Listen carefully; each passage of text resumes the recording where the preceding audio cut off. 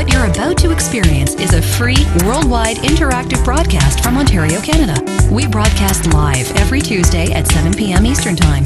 Get your questions in. Join the community chat room at www.category5.tv or email us at live@category5.tv. And now, let's begin. Here's your host, Robbie Ferguson. Welcome to episode number 184 of Category 5 Technology TV. It is so nice to have you here, and good to see you. Tonight we are going to be resuming our very special feature about web development. So stick around. I've got a lot of stuff going on, lots of people here in the studio with us.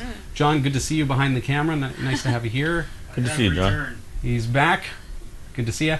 We also have Christa, who's joining us here. Hello. Hey, Christa. Hello. As well as you hear over there, Eric with the deep voice. The short, fat guy with the pogo plug shirt. I'm here. Here he is. And Hillary. Hello, everyone. And how are you tonight? Who, me? Yeah, how are I'm you? great. I think she's Fantastic. giggly. What's coming up in the news tonight? Oh, people, you better hang on to your socks here, because coming up in the newsroom, the popular travel advice site TripAdvisor has been compromised by super cyber criminal folk, and its users can expect to get an increased amount of spam as their email addresses have been stolen from the service. Facebook is cracking down on underage users, and if you're under 18, they want you out. It could mean automatic suspension of your account and loss of all farming and mafia assets. In what some would call ironic hacking, MySQL.com was owned by an SQL injection attack. Details were revealed on Sunday, and I'll be telling you all about it. And lastly, in some cool tech news, a fully transparent TV from Samsung might make a great window, but what to do if the neighborhood kid throws a ball right through it? So you can stick around for these stories, because they're coming up in 30 minutes. Awesome. Thanks, Hill. Nice to see you. Thanks. I'm glad I'm here. Yeah, hey to our chat room as well. We've got lots of people there. Hillary, are you joining us in the chat room? I believe so. Okay, well, Yes, if not, I am. that's my drop-in of a hint. So she'll be joining us there. So if you want to say hi to Hillary, she'll be right there in the chat room, category5.tv. Hey, nice to see D-Man 810, as well as Gadwill Office. We've got JVSCC joining us. There's Hillary joining us in the chat room as well. Chris Reich and Eric Kidd. Eric, it's nice to see you. It's been a few weeks. It's nice to be seen. You know, you get to this age, it's good to be seen. Eric, what we've done here is we've set up the old studio where we used to have the newsroom, and just getting everything set up and good to go. So I think generally speaking, we're all right tonight as far as that goes. Camera's over your right side here, so that's where she's at. I'm all showered up and everything, and they put me in a whole separate studio. I don't know. It figures the one night that he cleans himself off, You put him in the corner. He's kind of distant from us. Bad Robbie. Oh, it's so nice to see everybody joining us, and we're going to have a lot of fun tonight. Lots to cover. I know we've got lots of viewer questions as well. So we can take it away if you want to hit me up with some viewer questions there, Eric. Sorry, I was just somebody pointed out that I look pretty too, so I feel pretty. Oh, sorry. Let's go into some questions. That was a question. We have a question here from, well, I'm going to say it could be barbecue with a Y on the end, but we're not completely sure. It's a Windows 7 operating system, and the question is, Bluetooth on Windows 7. I just had a hard time trying to make my Bluetooth adapter work. I had paired a Bluetooth mouse in my BlackBerry Storm. Suddenly, I think I pushed the pairing mode button on my mouse. The mouse doesn't work. Neither does the BlackBerry. The devices are listed on the control panel, but they just don't connect. There's no remove device option either. Should we keep trusting on Bluetooth devices on Windows 7? Thanks. I don't think there should be a problem with Windows 7 as long as your device is working is actually compatible with Windows 7. Of course, if it's an older device, being that your Windows 7 box is quite possibly 64-bit, maybe there's not a driver installed, maybe there's something going on there. If that's not the case, if it is actually detecting the Bluetooth the actual dongle that you're using, or the Bluetooth wireless adapter thing, then what that could be, just throwing something out there, is just to make sure that that your devices are not already paired with another device. You mentioned that you've got both a BlackBerry and the wireless mouse, both Bluetooth. So just make sure that in the off chance that that mouse is not currently paired to your BlackBerry, because if that was the case, then it may have trouble detecting when you try to connect that to Windows. Just throwing something out there. But as far as trusting Windows 7 to work with your Bluetooth, I don't see any issues with that, as long as your Bluetooth dongle is compatible with Windows 7. That said, they're extremely inexpensive these days, so if you do find that do some searching, get the model number of your device itself, and then determine if it is going to be compatible. Typically, Windows 7 should pretty much detect any device out of the box, like as soon as you plug it in. But there's the off chance that it might not. So if that's the case, then get on the web, find out if you can find the driver itself for Windows 7 from the manufacturer of the device, and if not, like I say, they're inexpensive. So pass that one along to a family or friend who's still using Windows XP, or potentially someone who has Linux as well, because a lot of those devices will work on Linux, even if they won't work on Windows 7. So, and then you can just pick up a cheap one at your local super center. As well, I would make sure that you power cycle everything before you do anything radical. Sometimes it just needs a little, kick to actually. Are you talking about Windows 7? No, I'm just talking about the Bluetooth. Yeah. I even with my BlackBerry in the car, I sometimes both devices are on and they've paired, but it doesn't seem to work until I just sort of disconnect and connect again. So you could try that before you do anything radical. I wonder if that might even be connected to no pun intended, if that might be connected to being paired to another device, so the power cycle kind of unpairs it during that moment. That's a possibility. That's possible too. Possibly a possibility. Thanks for the question. I hope that helps. Okay, we have another one from Ryan. Hey Ryan. And I have a dual boot WinXP Ubuntu 10.10 machine and have just added an additional hard drive. Both are working fine in Ubuntu 10.10. I would like to migrate the whole 300 gig drive to the new 1 terabyte drive. What is the simplest way? Thanks for any suggestions, Ryan. So, sorry, Eric. So there's a dual boot environment? Dual boot WinXP and Ubuntu 10.10. Okay. And he's added a hard drive. Sure. And everything's working fine in Ubuntu, and he wants to migrate the whole 300 gig drive to the new 1 terabyte drive. Okay. A couple of suggestions in the chat room here. Tordeau is saying to use DD, which is definitely a good option. That's like a sector by sector copy of your drive, but that's from the Greg in Texas. Greg, be nice. Don't necessarily type the things into your system. DD doesn't really stand for disk destroyer. No, it doesn't. It does not. Nobody really knows. I think it's a direct dub, I've been told, but it's all kinds of things. It's like it's a sector by sector copy. Tordo also saying rsync is another option. I tend to when I do something like that, what I'm going to more lean towards is something like Clonezilla, as Agamotto is suggesting, something where I'm able to simply image from one device to another. Agamotto suggesting that DD could stand for disk duplicator. Makes sense, but then it also does much more than that. So we can use DD, for example. Well, we're not going to get into DD, but so I would say Clonezilla. Look at the Clonezilla tutorial that I did a little while ago, and just consider that instead of sending that image to network share like I did in the demonstration, Clonezilla will allow you to instead image directly to another hard drive.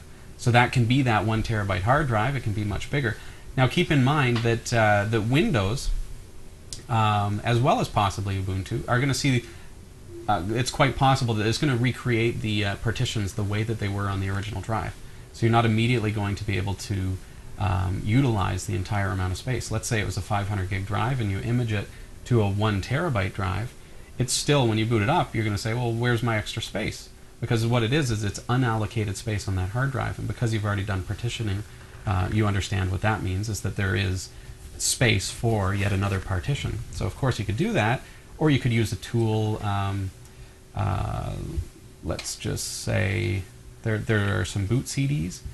I would say like gparted boot CD, for example, and then you can stretch that partition and make it larger. I'm going to have some links for you in the show notes for episode number 184. But essentially, we're looking at Clonezilla to do the clone itself, and then I would say, we're keeping everything open source and free. You don't have to buy any of this software; it's absolutely free for you. And then using the gparted boot CD in order to resize the partitions at that point. So I hope that that helps point in the right direction. This is Category 5 Technology TV, and you'll find us online, www.category5.tv. It's a full house tonight, it feels like. I know. Yeah. It's good to see you. Oh, well, it's always good to see you. How's your week going? Busy so far, but she says busy that good. on the air. I just noticed that she says that on the air. Before, she was like nitpicking at me and throwing things at me and stuff. Oh, it's good I have to see get you, it out sure. before the show. Yeah, So. yeah. So looks like we've got lots to come. So we can just we have some more questions there. We have some more questions. Okay. Here's, not to push, but we've got a big feature tonight, and so we do want to try to get your questions in if we can. So we'll just get through this, okay? Yeah. This is from Draskus, I guess. Hey, Draskus. Robbie, in episode 182, you said that people should not connect to unencrypted Wi-Fi to check their email. However, if you are using webmail that uses HTTPS or you use SSL from a mail program, you should be okay, right? I was under the impression that you are encrypting your traffic starting with your computer, and so it should be encrypted even over the Wi-Fi. Thanks, Draskus. Yeah, in that kind of case, Draskus, you're probably you're more safe than you would be if you were using a non-HTTPS server. Understand that the traffic between your computer and the wireless router is unencrypted in a case where it's an open network, so that can be dangerous. If you're connected to an encrypted website, I think I used the example of the online banking, that's an encrypted website, and so the data transmission from your browser to that website is going to be 128 or 256-bit AES encryption. But that said, because you're on an open network, there's the potential. Now it's rare, or like it's not as likely, okay, but it's possible that there could be a keylogger or something on your computer that's able to then grab your keystrokes and transmit them to a nearby packet sniffer or something. If you use wireless, like just to give you an example of what can be done as far as what hackers can do, a wireless keyboard can be the keystrokes can be intercepted from the wireless keyboard. So if you're sitting at your computer with a wireless keyboard and you're typing away and you put in your password for online banking, sure, the computer transmits in an encrypted state to the online banking site. However, there's no encryption between other devices. So there is a possibility that somebody has potentially through a Trojan thrown something on your computer. If it's a Windows system, there's a definite threat there that you could have something that's monitoring what you type. So getting onto an open network can open you up to all kinds of vulnerabilities. But that said, if you're on an open network with no encryption and you're connecting to an encrypted website, you're most likely safe. But it's the fact that we get so accustomed. You also want to be careful because we get so accustomed to being on our home network and being on a secure network that you almost take for granted. And do we always check, that the security certificate is valid? Not too likely. Do we always check that the lock is in place when we go to a secure website? So just some thoughts to ponder. But I think you're right that essentially you're better protected in that case. But it's still not good practice to connect to open Wi-Fi at all, in my opinion. I'll just tag that on the end. Thanks for the question. In Robbie's opinion. Okay. I can just see you getting a T-shirt made. Results may vary. Mileage may vary. Thanks for that. It's like the weight loss sites. Results not typical. Okay. We have another What does that question. tell you? A nice disclaimer. Yeah. I lost And in 200 severe pounds cases in 1 may week. cause death. Quite possibly, Okay. actually. This is from Gadwell. Hey, Hey, Gadwell. Operating system. Well, we have a plethora. Myriad operating systems here. Win 7, Ubuntu 10.04, Arch, OpenSUSE, etc. Okay. Good evening. First, my request. Could you please show us how to make a virtual machine in VirtualBox and copy the files needed, such as the VDI, and install it to be used on another OS? I just made an XP Pro machine in Win 7 and want to move it into my Ubuntu without reinstalling everything. This would be a big help if possible. Sure. Second. Okay, well, let's start with that. If you want to keep your place. Because it Just sounds a like second. I'm holding my finger on the monitor here. it sounds like it's a multiple Yes. question here. And typically, when you send us an email live at category5.tv, best practice is to break up your questions into multiple email if there's going to be multiple questions. The reason I say that, sometimes we run short on time. So if we read the first question, we get that answered for you, we might have to move on before we get to the second question, in which case we may never get to the second question because it might fall through the cracks next week when we're sorting our email and we say, oh, well, we already answered that one because it's the first one. So keep in mind, you're best to send us multiple emails. So based on your question there about the virtual machines, once you've created your virtual machine in VirtualBox, of course, as you know, it creates the VDI file. You've got a virtual hard drive. So I've got a couple of different machines here. So in order to get those on your Ubuntu system, if that's what you're running, you're going to go into your home folder, and within your home folder, you're going to actually go to /slash dot. So we're going like that, and then VirtualBox with a capital V. As soon as you start typing it, it's going to do it. But VirtualBox with a capital V, capital B, with a period before it because it's a hidden folder. Once you're in there, you're going to see a couple of folders, hard disks and machines. You can back up everything if you want. Easiest thing to do is just go into your hard disks, and you'll see that here are the actual virtual hard drives of each of those virtual machines. This file, for example, is a 2.2 gigabyte file, so I could easily enough burn that onto a DVD, or I could also transfer that via a flash card, a USB flash stick or something, or through my network.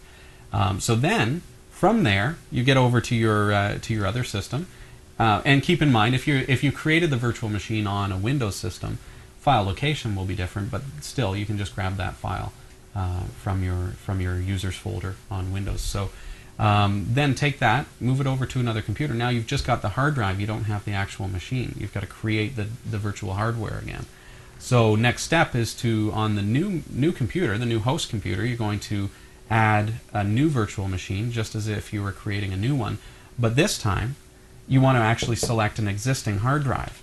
So for example, if I'm in VirtualBox, it doesn't matter what my host platform is, here I am, okay? And I go new virtual machine, next, name of the virtual machine, test.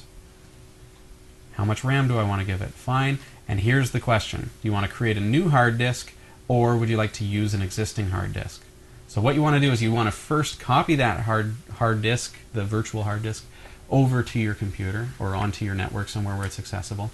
And because you can't run that disk from the DVD or from your USB flash drive.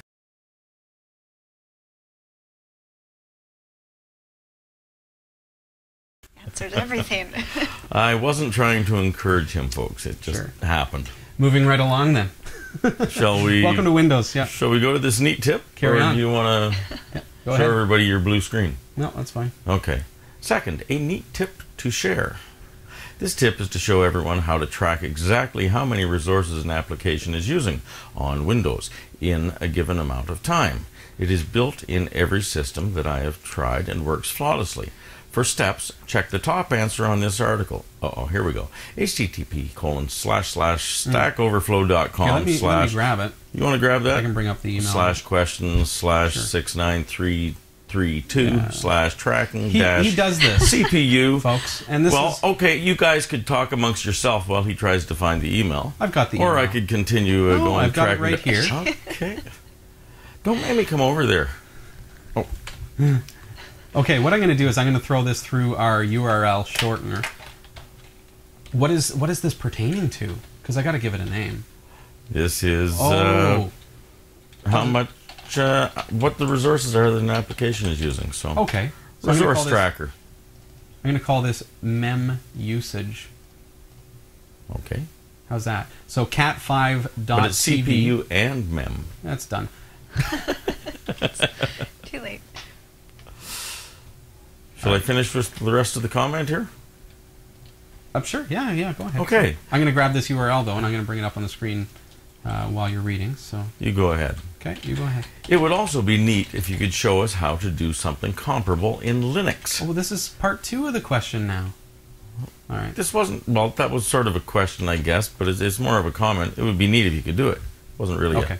Would you do it? All right, well, let's see what it is. Thanks to Robbie for reading/answering, and to everyone else involved with the Eric's show. doing all the reading, Gadwell. That would be, Hillary, John, Krista, Becca. Who else do we have involved here tonight? There's the whole Cat5 family out there. Yeah. cat5.tv/mem usage takes you there. And let's see here. Okay, so talking about running.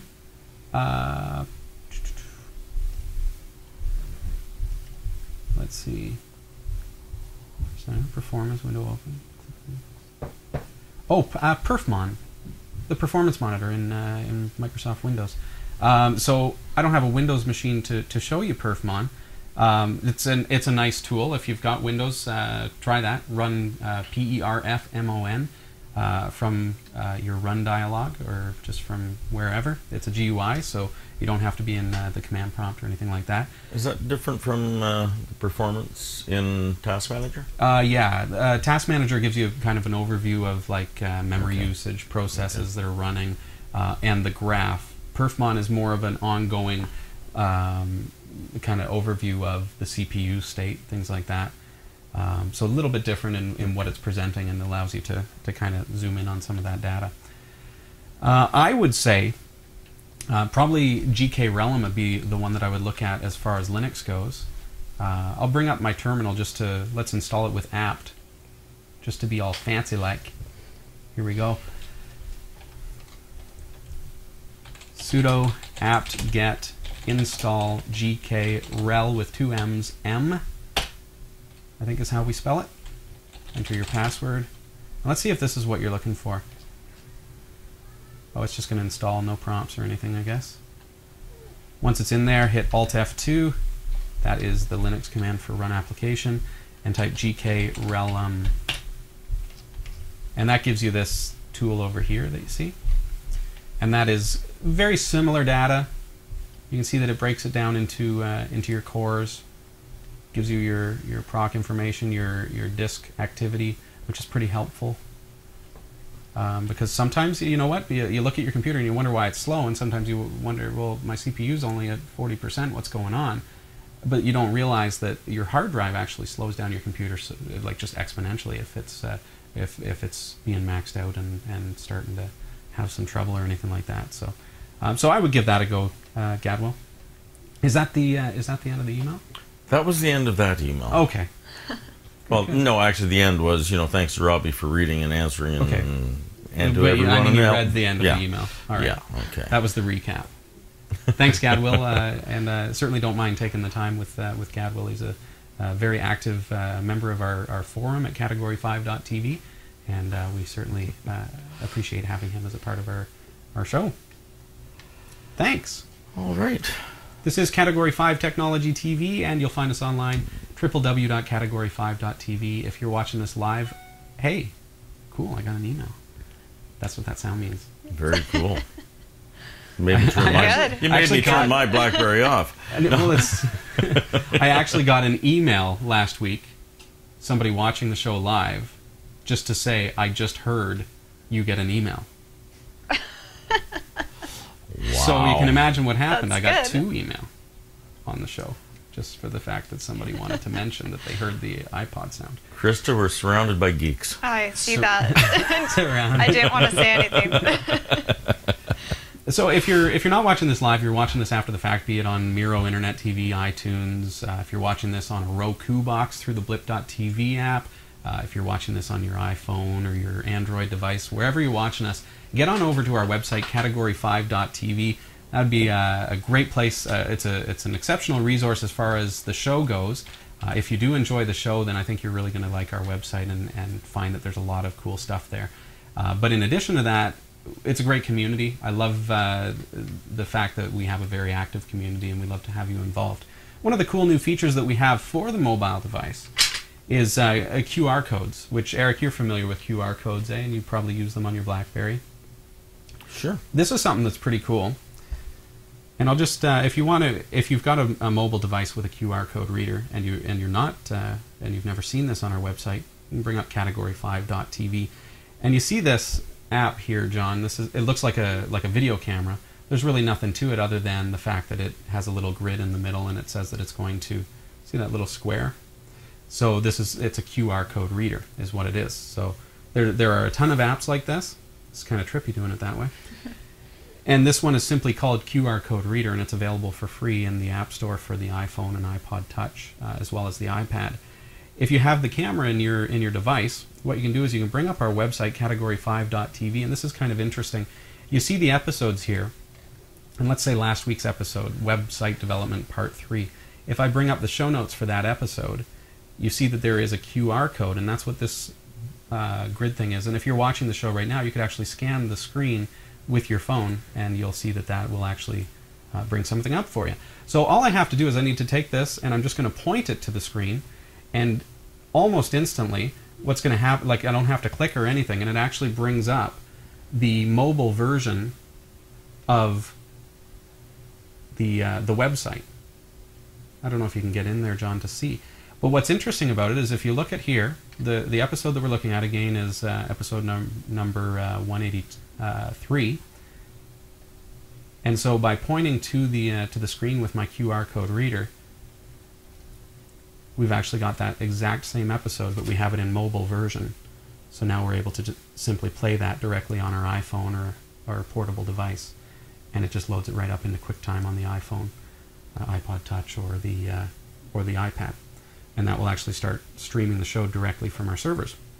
Now, if you don't actually have that particular app you were mentioning, even in on a BlackBerry, if you go into the BlackBerry Messenger, there's scan a group barcode. You can use that little guy there, and cool. And I'm just going to make sure that actually works before I tell everybody to go and try that. But it should work with any device that has a QR code reader, and they're always available for free. If someone wants to charge you for a QR code reader, note that you'll probably find one for free that will do everything that you need it to do.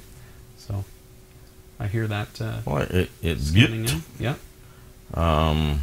This is on a BlackBerry Torch. Yeah. Of course, I'm not seeing anything, but well, we'll leave that alone. You don't have your glasses on. That's the problem. All right. Okay. Do we have time for another question? We do not. It is time. We don't. No. I can't work under these conditions. Well, if you sent in a question and we didn't get to you tonight, just note that we will do our best to queue you for next week. And of course, you can email your questions live at category5.tv or directly off of our website. Click on Interact at category5.tv. Hillary, it is time. That's my little cue. Yeah. Here we go. Oh. Okay. From category 5. We're both unprepared. There we go. You're ready. From the category5.tv newsroom. If you use TripAdvisor, you may soon be getting more spam. The travel site told customers in an email Thursday that someone has breached its network and stolen email addresses for an undisclosed number of its members. Steve Coffer, co-founder and chief executive for TripAdvisor, wrote in the email, "We've confirmed the source of the vulnerability and have shut it down. We're taking this incident very seriously and are actively pursuing the matter with law enforcement." Did you know that the minimum age of a person that uses Facebook is 18? Yet, studies show that around 50% of 12-year-olds in the U.S. alone are active users of the social networking site, and those numbers increase with the 13 to 17-year-olds. According to a CNN report, Facebook has begun enforcing the age restriction and has been actively booting as many as 20,000 under 18-year-old users per day. Facebook is also actively working to improve their ability to detect when someone fakes their age in order to gain access. If your child uses Facebook, it's not a case anymore of whether you want them to or not. If they're under 18, they're forbidden to use the service, and Facebook is doing what they can to block them. Hillary, I was just kind of curious about that, because you're saying that they're blocking 20,000 under 18 users a day. I just was wondering if they just go through Justin Bieber's fan list and just kind of start ticking people off. A good place to And start. 20,000 is kind of the limit as far as how much they can do in a day. Manpower. I feel like that would probably be the best way to detect that, for sure. It would work. Justin Bieber or any of those Disney stars, I mean, yeah, easy, done, get the boot. But yeah, crazy. I'll have to tell my kid brother that he's going to get the boot soon. In an email that was sent out, though, on their full disclosure mailing list Sunday, it was revealed that a number of websites, including mysql.com and sun.com, were compromised using, perhaps ironically, an SQL injection attack. In the blind attack, databases were stolen, which contained both member and employee email addresses and account credentials, as well as tables with customer and partner information and internal network details. Encrypted passwords from the database were posted online, with some having been already cracked. MySQL is a databasing platform used by millions of websites for small and medium-sized databases, including by the popular blogging software WordPress. While there have been no word yet if the attack affects other MySQL users or if this was due to a flaw in some other code, but we can expect to hear more from the MySQL team soon, with patches released if needed. And lastly, Samsung has developed a completely transparent, crazy, solar-powered monitor, which is designed to be illuminated and powered by ambient light. Although they're marketing the device as a television, it's almost certain that they are going to be used as displays in commercial areas. And since it also has a touchscreen capability, this could lead to some of the coolest kiosks ever conceived. How would you feel if the neighborhood kid, though, put a baseball through that baseball bat? Hello, not good, not good. You can get these full stories at category5.tv/newsroom. The Category 5.tv newsroom is researched by Roy W. Nash with contributions from Gadget Wisdom Guru and our awesome community of viewers. If you have a news story you think's worthy of on-air mention, send us an email at newsroom@category5.tv. For the Category 5.tv newsroom, I'm Hillary Rumble. Hillary, thanks so much. That looks like a really cool device. Yeah. Yeah, could you imagine?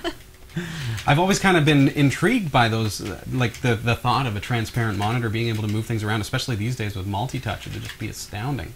But it's all about backlight, so putting it as a window kind of makes sense on a sunny day. What do you do when the sun goes down? And it just can't work past 5 or 6 I guess in the winter, I guess. Yeah, unless you're, you know, what if you're in one of the areas of the world that are like dark for like months? Like up north. Yeah, you'd be really. I guess there's no market up there for Samsung's new televisions. Yeah. Guess so. The kids stand outside in the cold with a flashlight as Dad watches a movie.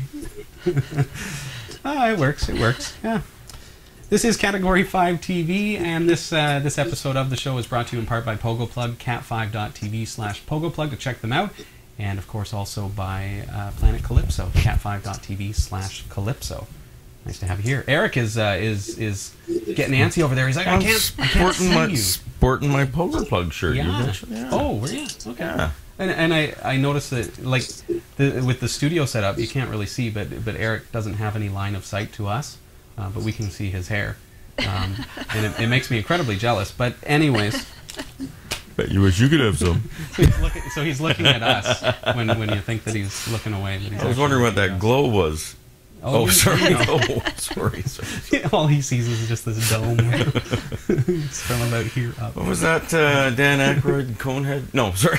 Kind of, sort of. Sorry, okay. Well, I'll try to behave in the future. as we've heard said, moving right along. It could happen.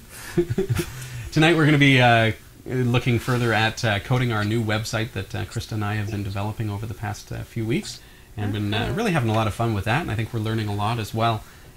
So I'll just remind you that you can get over to cat5.tv/webdev, short for web development, and by going there, it's actually going to bring up a special site. I'm going to bring it up for you right now. WebDev. And there we are. And this actually has a list of all the episodes that pertain to this series, and it in fact has some downloads as well. You'll notice also that there are now progress archives starting this week, so you can actually download an archive which contains the entire file structure as created on each episode, so that you're able to follow along even if you're watching this after the fact. So if you're watching this down the road, just note that you can use those archives in order to actually see where we got to at the time if you're unable to see it live on the air. So we're going to continually add those, and the episode numbers of the files correspond to the episode in which we created those files. So we're going to go back to our source code that we've been working on. One of the things that you know that I like to do is I like to keep my files organized. I like to keep things really clean, and I like to be able to find things anytime I need them. Right now I've got this comp.psd sitting on my desktop. I'm going to cut that, and Eric knows what it is that I'm going to do here. I'm going to create a folder called, to put our master files in. Oh, raw. We're going to create a folder called raw. This is just my own preference. I do it all caps so that when I'm uploading to FTP I can see that that is my raw folder. The reason that I do that is so that within the folder of this website I now have all my master files. So these are the files so that if I ever need to go back over things, I have that ability. So now I've got that. By keeping things consistent, by keeping naming algorithms consistent, we're able to always find things regardless of how many websites we're developing. Somebody such as myself or Christa, we create websites on an ongoing basis. So I've probably got several thousand websites under my belt. So if it weren't for consistency in my naming structure and consistency in the way that I program, it would get really tough had I a need to go back over some code that I created a year earlier. So two things that we can do is, one, we keep a very organized file folder structure, and two, maybe three things. The second thing is we keep consistent naming.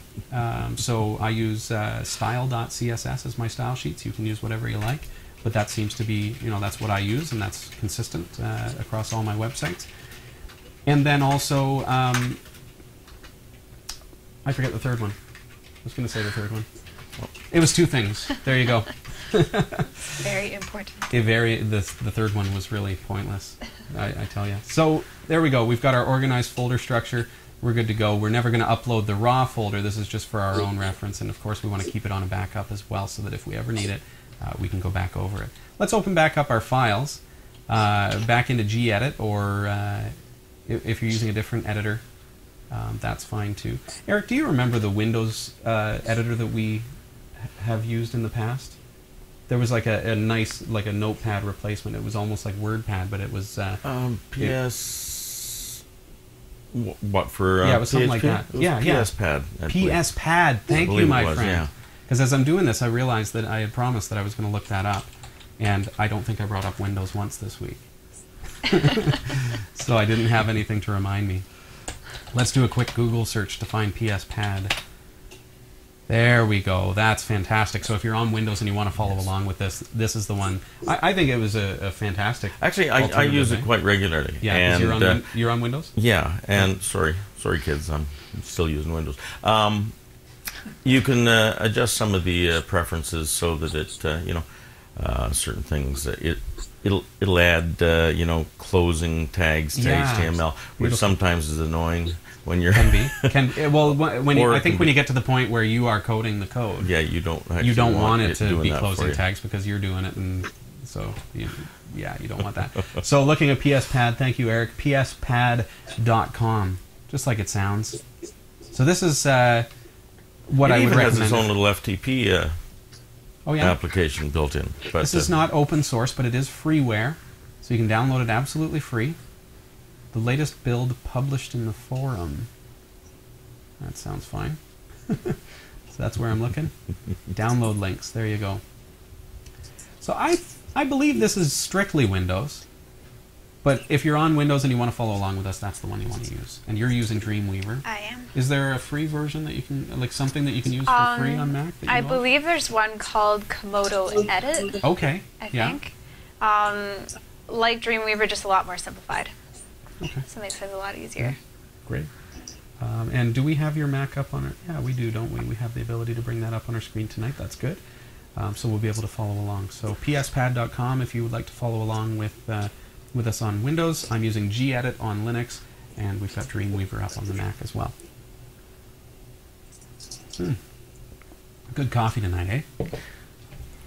He's nodding. It's empty almost. Mine's empty. I just finished off my Ubuntu. How's your Hershey's? There we go. I may go for a coffee run, Rob. Okay, so where we left off last week, we didn't get too far, but we got our... You remember that we had our demo site set up.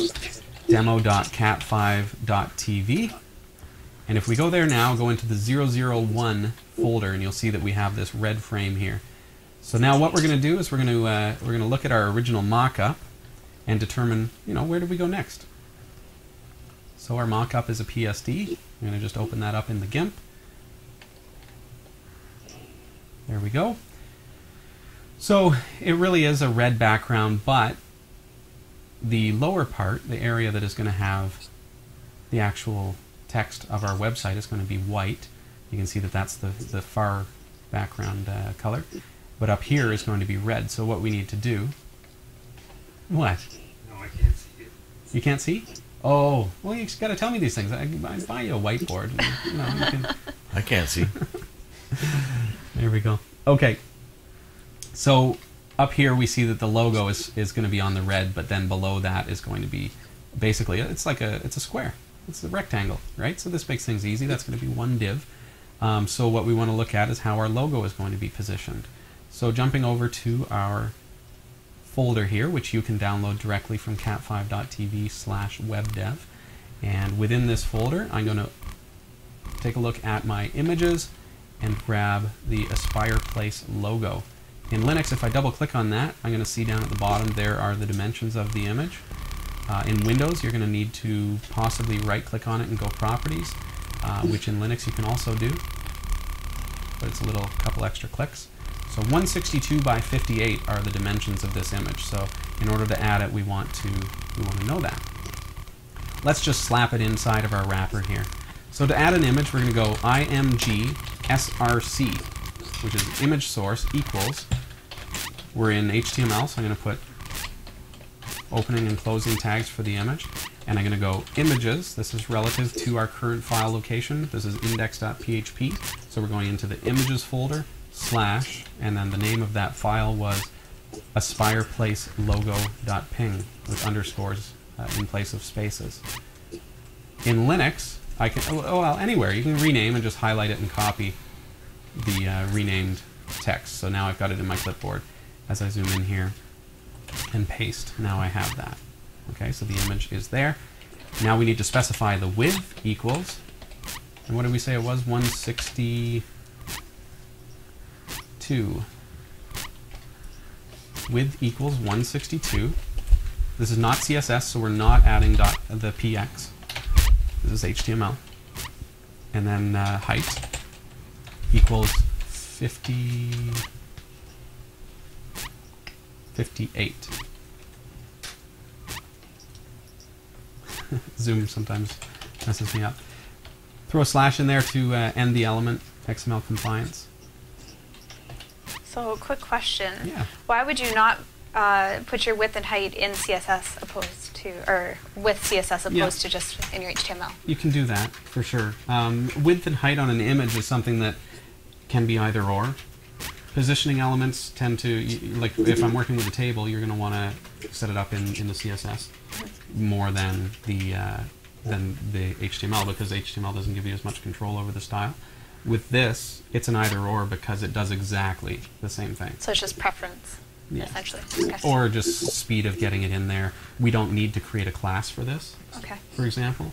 if I wanted to specify this in CSS, this image would now have to have an ID, because we'd have to, like, we could call it ID equals logo, and then the logo ID in CSS could have those Right.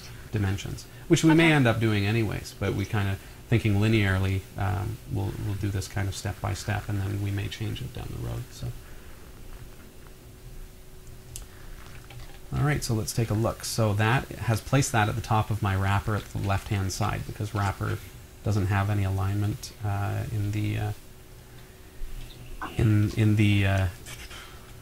actual like text alignment in there. So I'm going to connect to my FTP. I'm going to upload that file. This is 2000. Hillary's on the screen and she the look. That was Hillary, by the way. Are you surfing YouTube down there? Like, Maybe a little bit. yeah. All right. I'm gonna mute your mic. Here we go. I'm gonna create a new folder. We're gonna call this one 002. Oh, you are just absolutely ashamed. She's like, oh.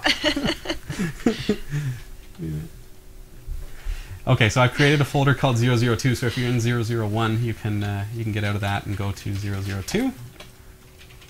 That's on the demo.cat5.tv site, and I'm uploading these changes, including my revised index file. So back here, again, changing to 002, and you'll see that the logo is slapped right in there. So now I think we're ready to get rid of that red border. We don't really need that at this point. So in our CSS, for our wrapper, we're done with that border. We can delete that.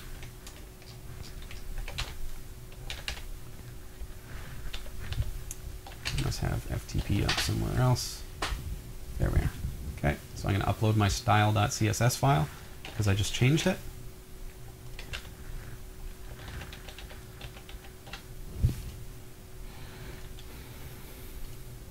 There we are. So now if I F5, that red border is gone and we're good to go. So looking at the mock-up that you created, Christa, I think there was a little bit of padding at the top of that. At the top, yeah. So it kind of starts where the darker red ends. Yeah. So this should be moved down to like, to about there kind of thing. Right? So what we can do, two ways we can do this. You can play the guessing game and just kind of guess at it, or use your marquee, might as well, and just figure out, how tall is that? I'm going to copy that to my clipboard and go edit, paste as new image. Now I've got that size, and I see that it's 24 pixels high. So I know that I need to pad the top, or add a margin at the top of that image for 24 pixels. So here's where, as I was kind of hinting, we may have to create an ID anyways on the logo. That's fine, because here we go. So we'll do that. Let's get rid of that width and height. We're going to go ID equals logo. Okay, so now it looks like that. Just kind of learning as we go so that we know what all this stuff does. Now it's an ID, so I put a pound sign in there. Logo. Okay. If it was a class, and we're going to learn what all that means, but if it was a class equals logo, it would look like that. Because it's an ID, we've got a pound sign there. I'm going to paste in width equals 162 and change it to CSS, so it looks like this. And height equals 58 is going to look like this. Just like that. And now what we want to do is margin top. What do we say? 24 pixels, so let's say 25 pixels at the top. So I added 1 pixel because I like to round things to a nice even number, don't I? So I'm going to upload again that style.css file, and you notice that we're making changes to the site, but it's just a little bit of text in a style sheet. I'm just going to drag that over to my FTP server, go back to my site, and refresh. And as I refresh, watch that logo. Let's see. Didn't do anything. That happens. Oops. Oh, well, see, and this is one of the things that you learn as you're working on a website. Sometimes you just back and forth, back and forth. What I did there is I created an ID of logo for the logo. I uploaded the style sheet, but I didn't upload the index.php. So what I'm looking at is still not, it doesn't have a specified ID. So I have to upload that file as well. I missed one file there. Hit F5, and there we go. So now it is pretty much flush with that line there. We can move it down, we can move it around just by using those margins. If we want to move it down just a little wee bit, oh,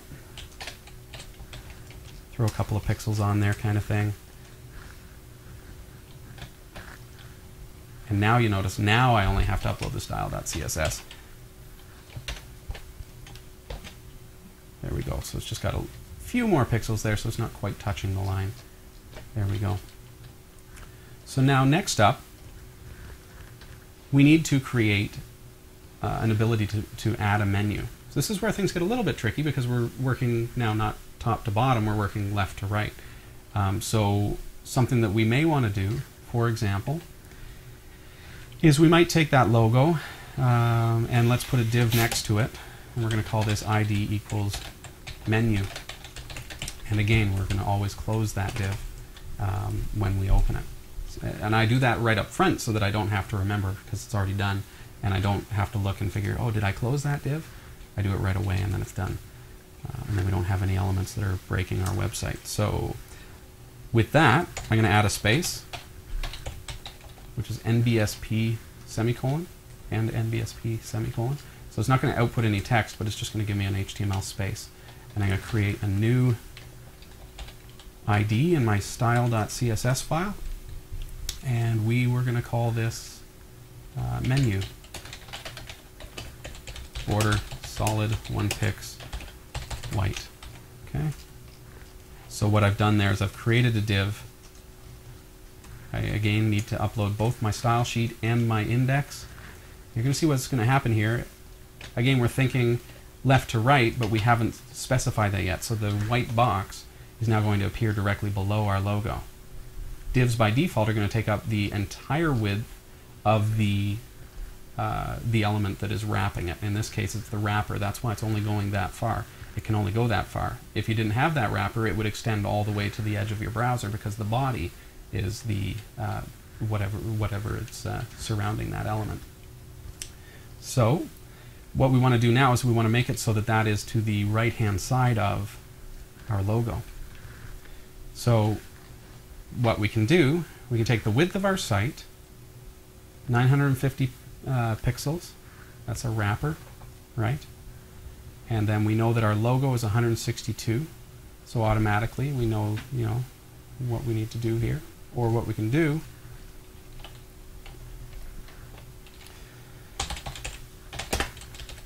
we're going to use a float element. Okay, so this is kind of like aligning that element. Let's see what happens. And a lot of times there's a little bit of experimentation that goes in. Again, we haven't specified a width yet for this div that's going to be our menu, and therefore it's not going to it's going to be like that. Don't know the technical term for like that. So what we can do now is we can float it right. Okay, floating is exactly what you would expect it to be. And now we're going to specify a width. What could happen is, let's say we go 500 pixels. Okay. We're going to upload our style sheet again. And you see what happened there is it's moved the box, it's 500 pixels wide, and it's just over on the right-hand side of the logo, and the logo is not forcing it to go to the next line because it's float left. Okay? So now we can extend that, another 200, 250 pixels. So let's try 750 pixels and see how that extends.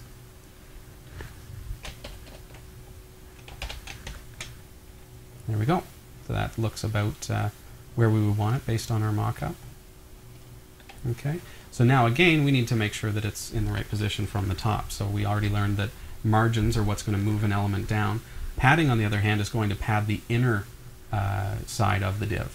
So if I added padding, it's going to be on the inside of the div as opposed to a margin, which is on the outside of the div.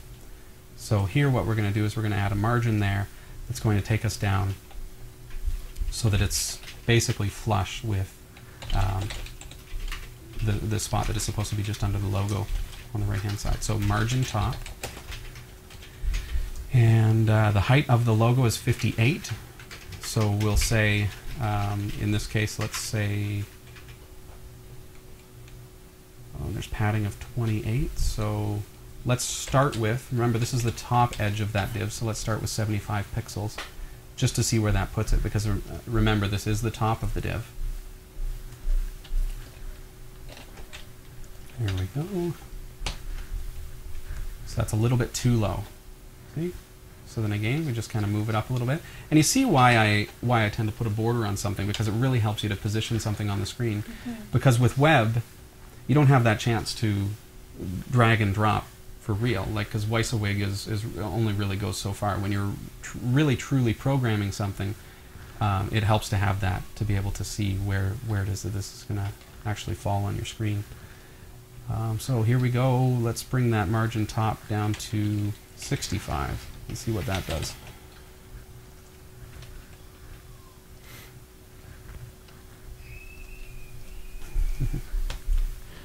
There we go. So that's looking pretty good. So now this element, as you know, the white square is going to be our menu. That's exactly where our menu is going to fall. And now we have a place to place that. So all we need to start doing now, because we have that element, now what I can do is I can remove that white border, right? Because we know it's in the right position and it's where we want it. I can save that and I can go up to my index, and now within this div I can get rid of that NBSP and I can start going home, about us, etc. Right? And now, if I upload those two files,